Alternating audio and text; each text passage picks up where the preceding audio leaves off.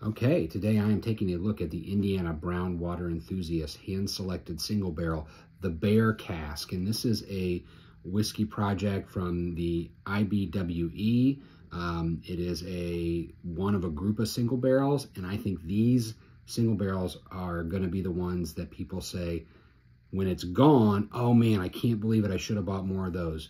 It's MGP, it's 21% rye recipe, and it's bottled at cask strength. In this particular case, the Bear is 114.1 proof. First impression is a big hit of cinnamon, kind of a cinnamon toast crunch mixed with a really nice soft fruit. There's a little bit of leather in there, a little bit of mint. Nice and soft, but you could tell flavor forward. Let's take a sip.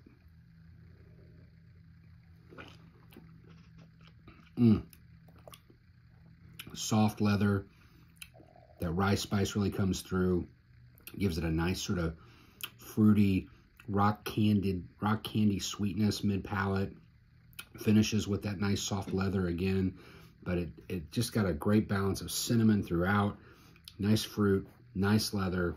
This is a fantastic single barrel of whiskey. We just dropped the price by 10 bucks, so go check it out. Cheers.